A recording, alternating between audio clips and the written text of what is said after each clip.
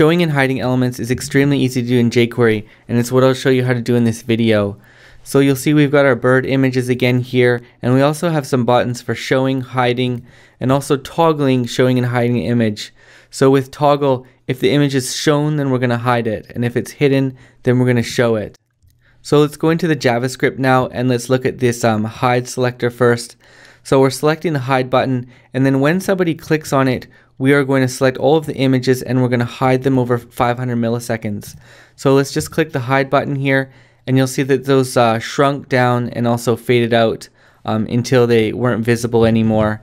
And we can click the show button and they're going to come back. So the way you can call these show and hide function is you can pass it the amount of milliseconds you want it to hide and show over, or you can also pass it a literal interpretation.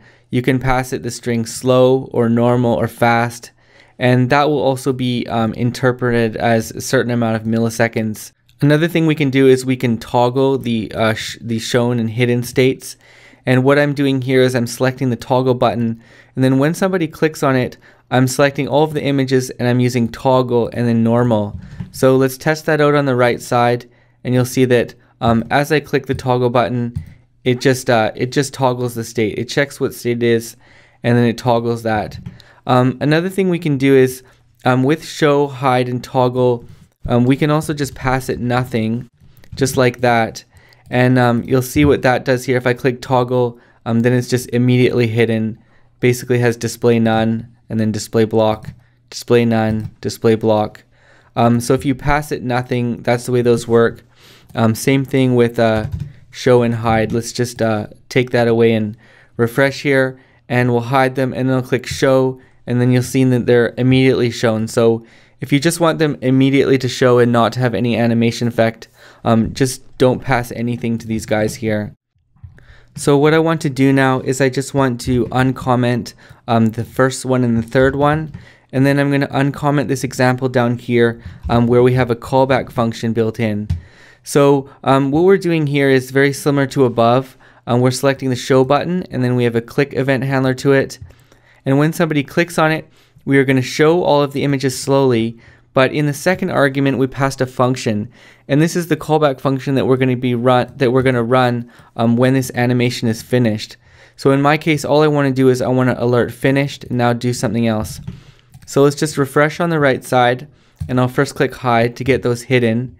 And now I'm going to click show, and you'll see those come in, and when they finished, we're getting this alert finished and now do something else.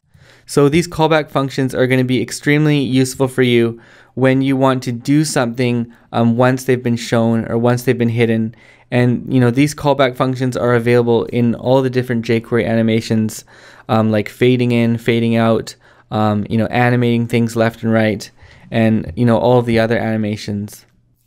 In the last example here, we're selecting our toggle button, and when somebody clicks on it, we're going to select all of the images, and then we're going to toggle their hidden or shown states, and we're going to do that at a normal speed.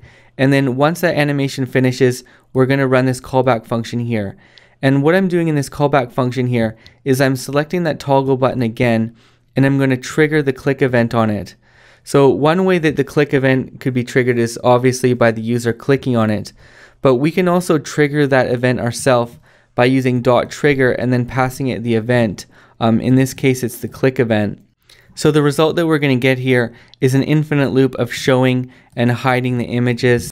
So let's just refresh on the right side and click the toggle button, and you'll see what's happening there is we're just endlessly showing and hiding the element because as soon as each animation finishes, we're triggering the click event on it again. And what we're getting is this endless loop of showing and hiding the images.